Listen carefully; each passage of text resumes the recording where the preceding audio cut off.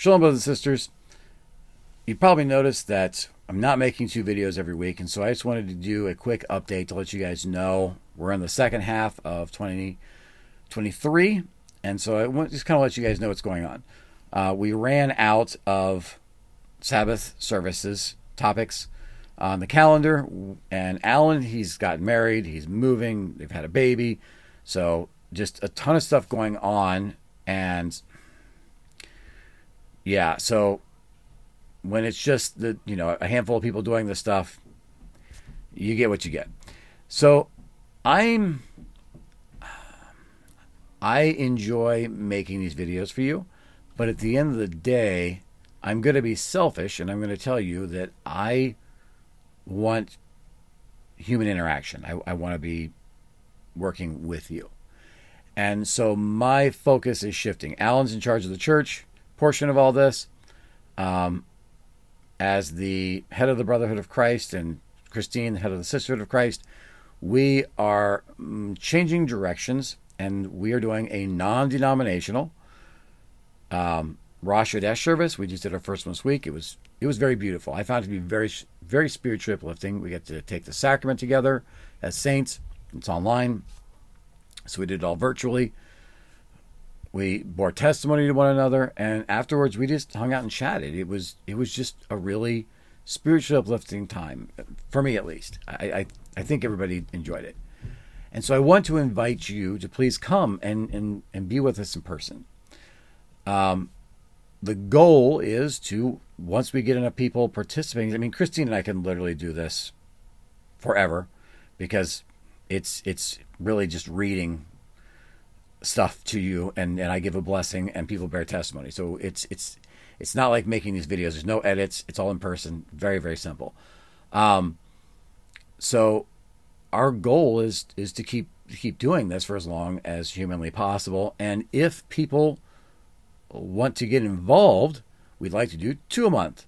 Rosh Hashanah is on the new moon, and technically, according to scriptures, that's the one that the Brotherhood of Christ is supposed to take charge of and run and facilitate. And on the new moons, on the full moons, the Sisterhood of Christ is also supposed to do one where they are, kind of running the show, so to speak. Right now, it's Christine and I, but all we need is just a couple more brothers, a couple more sisters, and we can split this, and we can do 2 a month. But, that's down the road. Eventually, we'd like to get to a point where we're doing all of the holy days. But it just takes time, and we're not going to push ourselves. We're going to do what we can as we can. And when the Lord blesses us with those that are willing and able to contribute and help out, then we will grow and move forward with Christ. It's all in the Lord's time. The other thing Christine and I are doing is we have a goal. We have been traveling since either April or May. We've been traveling every month to meet with the saints in person. So we want to meet with you, and I'll keep making the videos, but I don't want this to be about the talking head. We want to meet with you in person online, and now we're meeting every Thursday and every Monday. As a brother that's running a Monday evening meeting. It's on the calendar. Just go to CJCCF.org and click on the calendar link up in the menu. There's a Thursday meeting where we're getting together and discussing. So we are meeting in person twice a week now. And then we have the Rosh Hashanah service for an actual worship service once a month. And Christine and I are going out, traveling, and meeting with the saints in person once a month as well. And we'll just see how it grows from there. I know that there's people who, when we stop doing something, they kind of get upset. And I know there's people that aren't going to like the fact that we're not doing Sabbath service. So if you're one of those people, I want to invite you to step forward and join Alan's new committee on the Sabbath services. I will help out however I can, but it's not my role, and I don't want to overstep my boundaries. This is Alan's thing, and so he's really the one in charge of the Sabbath services now, as the head of the church portion of the fellowship. So if you have questions on that, please don't hesitate to ask. Just reach out, info@cjccf.org.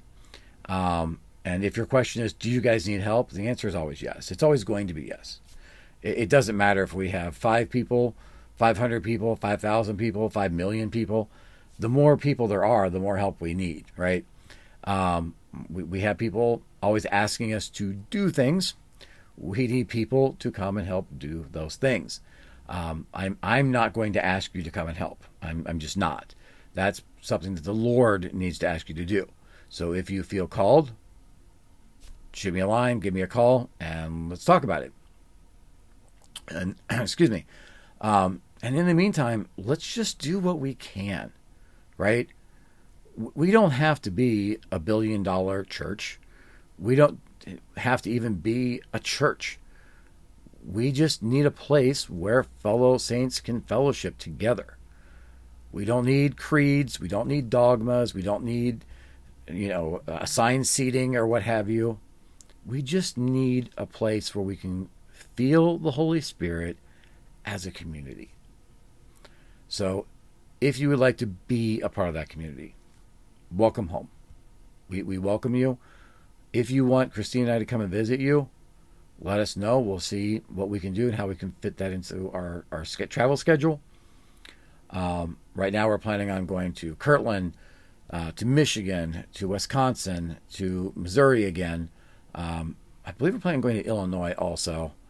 So, I mean, we have a lot of places we're planning on going, and we want to meet you. We want to see how you're doing. We want to pray with you. If people need ordinances, we want to share those with you.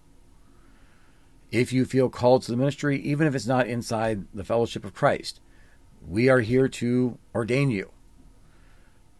We will come to baptize you. That's our goal. We want to come to you. So if you enjoy the Talking Head videos, I've got lots of them that I've made, and there's others that other people have made here on this channel. We will continue making them. I have a goal of trying to make at least one a week. If you're enjoying the Mormon Kabbalah podcast, I am definitely dutifully trying to get that done. I'm trying to do it at least once a week. Well, I shouldn't say at least once a week. I'm trying to do it once a week, at least once every other week, so at least twice a month. So trying to get that together. Beyond that, let us know what you need, and let us know how you can help. Okay? I appreciate everybody telling me what their needs are, and I'm doing everything I can to try to meet those needs. At the end of the day, the more helpers there are, the more work that's going to get done. So, in closing, I want to thank you for taking the time to be a part of this journey. At this point, I feel like this has really been my personal journey, and all those that have stepped up to the plate to help out, they've done a lot to help me on this path to grow in the Lord. I hope that what I am doing in my journey has even just a little bit, in the smallest way, helped you on yours. It is my prayer that this fellowship never becomes a monstrous organization that tells people what to do or how to think. I hope that when I make these videos, you guys understand that the ultimate goal of all of this is to help facilitate your growth in Jesus Christ, in the Latter-day Saint movement, regardless of what church you belong to, or if you don't feel like belonging to any church at all.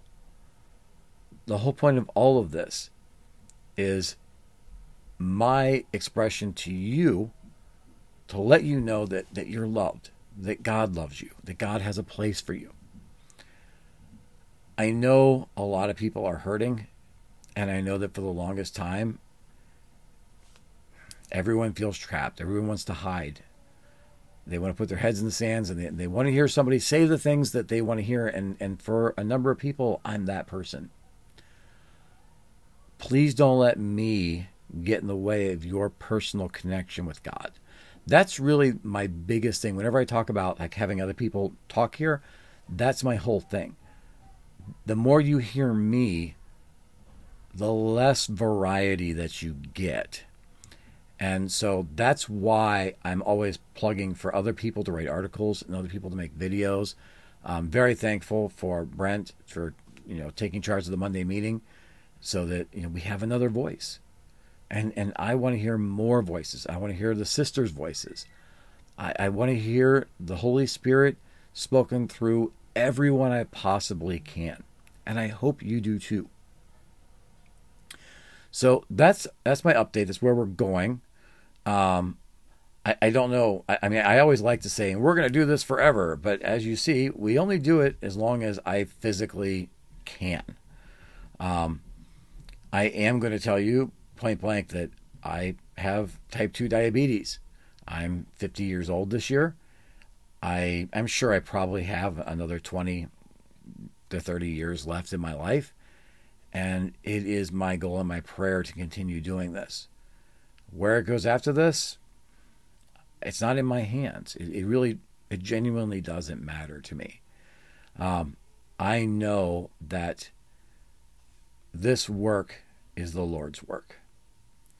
And so when the Lord wants this work to move forward, nothing will be able to stop it. I know that right now I've talked about the fact that the biggest thing, the simplest thing Satan has to do to stop this work from moving forward is tell people not to pray, not to read the Book of Mormon, not to read the Bible, not to read the Torah of Moses, not to listen. So I hope that I'm doing my part to combat that by telling you to read, telling you to study, telling you to go to the Lord for yourself. Don't rely on me or anybody else for your testimony or your witness. Go to the Lord yourself. Find your own sacred grove experience. We are a prophetic people. So I want to encourage you to follow the prophet, and the prophet I want you to follow is you listening to the Holy Spirit. You listening to your spouse as they listen to the Holy Spirit, and working together as couples, as families, as communities, to one another in the Holy Spirit. And we can do that online, but we can't do it hiding in our houses, hiding in the dark. So if you're not ready, I do understand. If you're still suffering from spiritual PTSD and you still feel trapped, I get it. Believe me, I do.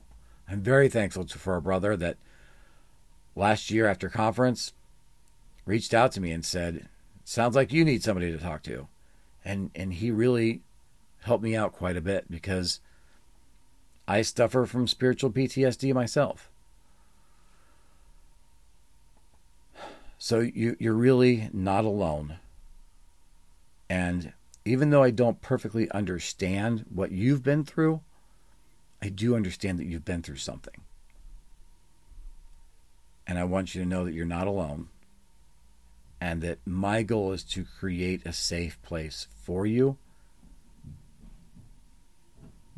And that will only happen when we're working on it together. So that's the direction we're moving in currently. I hope that you would like to be a part of it. And if you do, I hope you come out of your shell and reach out to us and let us know how we can help you and how you'd like to get involved. So that's my Thursday thought. That's my Sabbath message. And that's my update. And I hope to see and hear from you soon. I'll leave these things with you in the name of Jesus Christ. Amen.